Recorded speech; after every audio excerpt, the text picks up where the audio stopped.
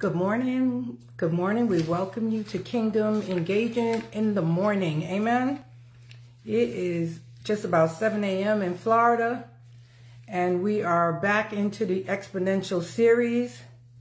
This, of course, was unplanned, but we have to do what the Holy Spirit says to do. Good morning to everyone. I am Apostle Sonia Chambers, and I will be encouraging all of us this morning, including myself, related to this Exponential series. Last evening we did Exponential and we did C3. But early this morning, the Holy Spirit woke me up and said, you started with C, but what about A and B? So then the Spirit of the Lord started to speak to me related to that. So this morning we'll be doing A3. And I just want to begin by opening in a word of prayer. Father God, we just thank you and we just praise you for this time. We thank you for there's new mercies that we see each morning. We thank you for this Exponential series that you have created, God. It's your word.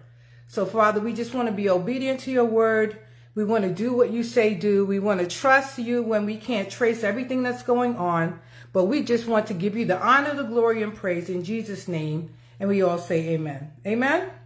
So last evening, I did a series called Exponential C3. And the key scripture in this Exponential series is Genesis 1:28, which is NLT, which is saying, "Then God blessed them and said, be fruitful and multiply. Fill the earth and govern it. Reign over the fish in the sea, the birds in the sky, and all the animals that scurry along the ground." And one of the things that I want to just say good morning to each and every person that's going to tune in. And when you see it, it may not be morning, but hello anyway from Florida. This exponential, this multiplication that God is taking us all into, that we're transitioning to, especially those of us who've been working in the kingdom for a long time, trying to advance it, sharing the gospel. There's some steps that God is walking me through, and I'm just sharing it with you. This is not a cookie cutter. This is just the word of God and the Holy Spirit walking us through a process. Amen. So this morning, I'm talking about Exponential A3. And let me be transparent with you. I did not plan to be live this morning. But I am working diligently to be obedient unto the Spirit, obedient to what Christ is saying, obedient to what my instructions are. So I want to just encourage each and every one of us that there are steps that we have to, there's character things that we're trying to sort out. There's steps that we have to make to move forward in who God is calling us to be. So this morning, I was reminded of the scripture that we talked about last night, which is, do not quench, subdue, or be unresponsive to the working and guidance of the Holy Spirit. So that's 1 Thessalonians 5:19, and that's amplified. So here we are.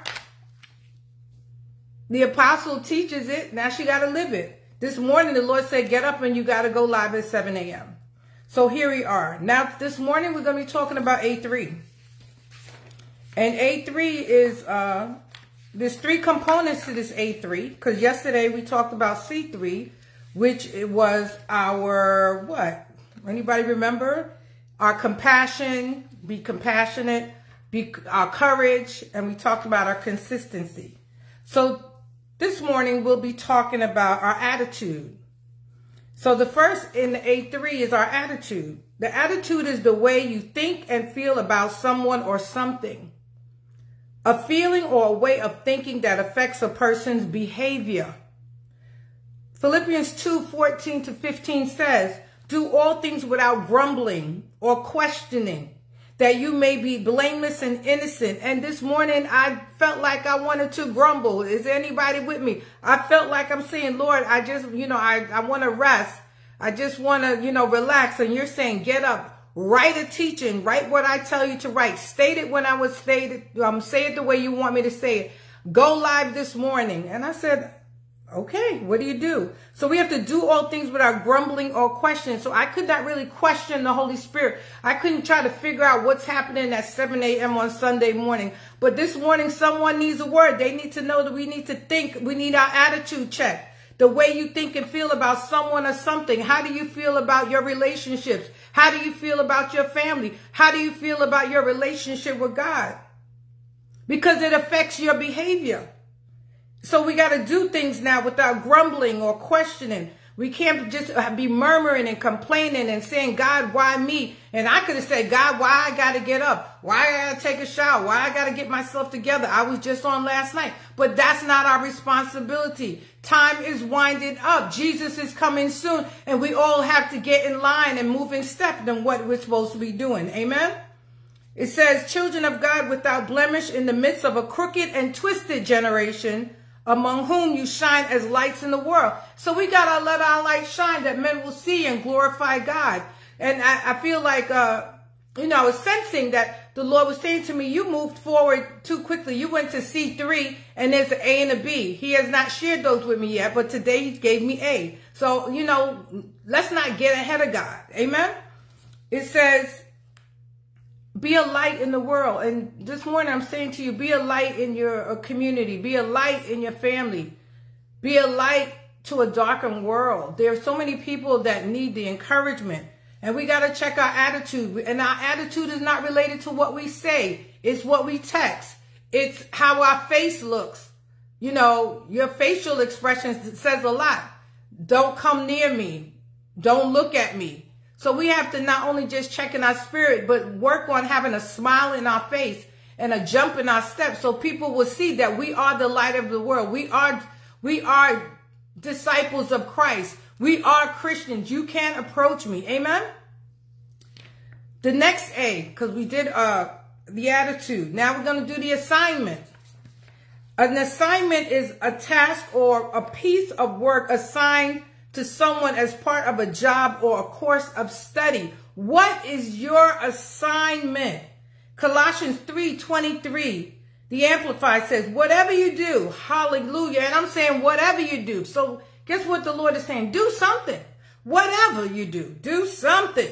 Whatever you do, whatever your task may be, work from the soul. That is, put in your very best effort as something done for the Lord and not for men. And a lot of the times what we do, we get an assignment and we just do it so that others can say you're doing great. You want a pat on the back. But we have to work as unto the Lord. We're working for the King. We're working for the Master. We're working for our Savior. We're working for our Deliverer. We're working for our friend.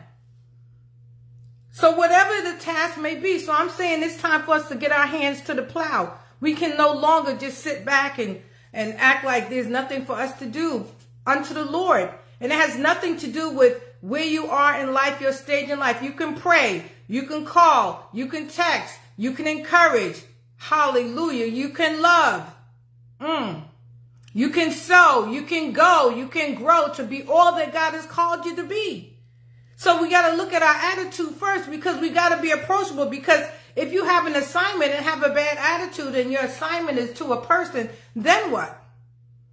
They don't want to receive from you. So we got to check our attitudes, and then we got to look at our assignment. Amen?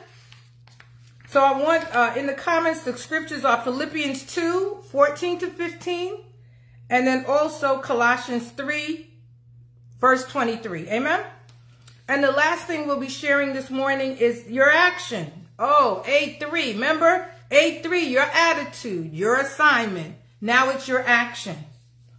The fact or process of doing something typically to achieve an aim. What are you trying to achieve? What's another word for action? Your steps. Your activity. What are you doing? Many of us in this season, we're exercising. People are in the gym and they're working out because they have an aim. They want to lose weight. They want to tone up and so forth. But what is your aim in Christ? What is your action steps? Are you reading your word? Are you studying your word? Are you just even writing an index card with a scripture and reminding yourself to stand on a particular word? to love the Lord thy God with all your heart, mind, and soul. I can do all things through Christ who strengthens me. No good thing will he withhold from me as we walk upright before him. What are we standing on? Hallelujah. What is our action? What is our aim? Are we just aimlessly just saying we're going to be a Christian, and then as we grow in Christ, are we just going to say, all right, now I go to heaven? There's a road to heaven, but it's not to be walked alone. We're supposed to invite others and tell them about Christ. So what's our action? What's the activity that we're going to do? So Father, even now in the name of Jesus, as we, do this kingdom engagement morning, expand our mind to see what you want us to do. Show us the steps, God.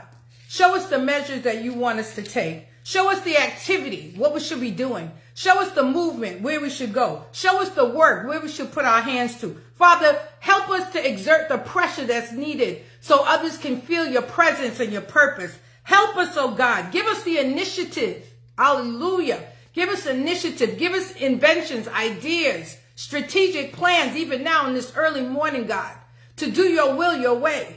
Because we're fixing our attitude, God, in the name of Jesus. Hallelujah. We want to complete our assignment here on earth, God, but show us the action steps. So, Father, we give you honor and we give you glory in Jesus' name. And the action scripture is James 4:17. And I'm reading in the Amplified.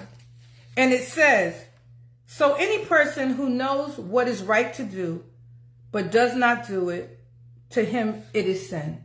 So there's things that God has told you to do. There's people that God has told you to reach out to.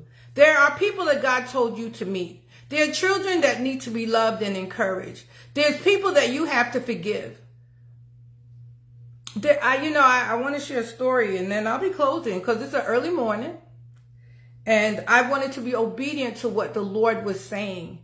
And he's never made me do this where he says, get up and go live and kingdom engage in the morning.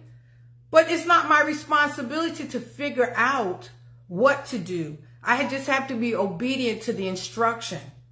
So even though I might have had an attitude and said, Lord, what you saying? I woke up and I took a shower and I got myself together because the kingdom of God is at hand. We have to put pressure. We have to be encouraged to move forward in what God is saying. We can't just sit back and have an attitude about everything. We can't sit back and know we have assignments unto the Lord and just don't do it. Everything that we do is unto the Lord. Our jobs give him glory. Our attitude would give him glory. Our behavior would give him glory. But our action steps is what he's looking for. Because remember, Jesus Christ went up on the cross for you and for me. And if he went up for you and for me, what won't we do for him? He died before we even came. Before we was in our mother's womb, he knew us and he knew we had purpose. All the gifts, all the talents. Hallelujah. Put it into action. If you know how to crochet, knit a baby a hat. If you know how to cook, send food to someone that needs help. If you know how to pray, call someone and pray. But every gift, every talent that we have needs to be put to work to show the glory of God. So as I close out this morning, because I'm not before you long, because this was not even planned, but the Holy Spirit said, get up and tell them about the A3, which is we need to fix our attitude. We need to talk right. We need to fix our face. We need to fix our fingers and not text some crazy things to people. Amen. We need to complete our assignments that God gives us. And no assignment is too big or too small. You don't have to be an apostle, an evangelist, a pastor, a teacher, right? To talk about, or prophet. You don't have to be.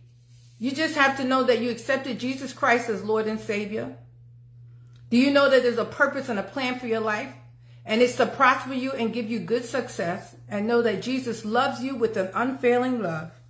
So on this morning, he's encouraging myself as well as you. We're going to move into the exponential, we're going to have to fix the A3. We're going to work on our attitude.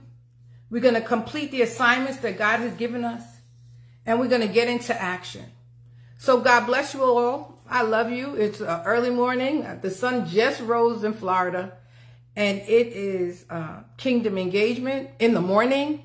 I am Apostle Sonia Chambers, and we just love God. We just thank him for his word, and we just thank him for this early morning, and continue to worship and give him glory and honor. And I just thank you for stepping in, and I encourage you to do your A3. Fix the attitude, do your assignment, move into action. God bless you all, and good morning.